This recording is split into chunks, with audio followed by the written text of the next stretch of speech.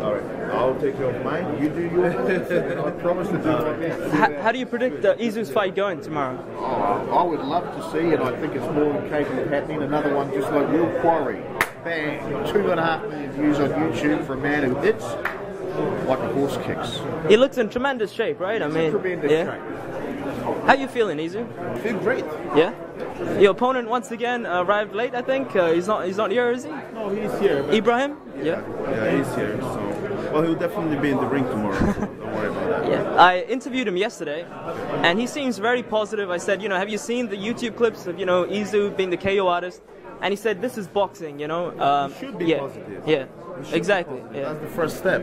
You have to be positive. You have to believe in yourself. That's all that needs to be done. I don't expect anyone to say anything else than that. Yeah. So he's coming to fight. So it's going to be fireworks tomorrow. It's going to be a fight. It's always a fight. And can you just describe your nerves at the moment? Like, is there any apprehension, or is it just calm and ready for tomorrow? It's your nerves. Yeah, you're right. You're actually right. Yeah. It's your nerves. This is what I do. Yeah. Just another day, is it? I'm here the first time. Just another day in the life of Izu. All right, Izu, all the best for tomorrow. Thank you. Thank you very much. Yeah.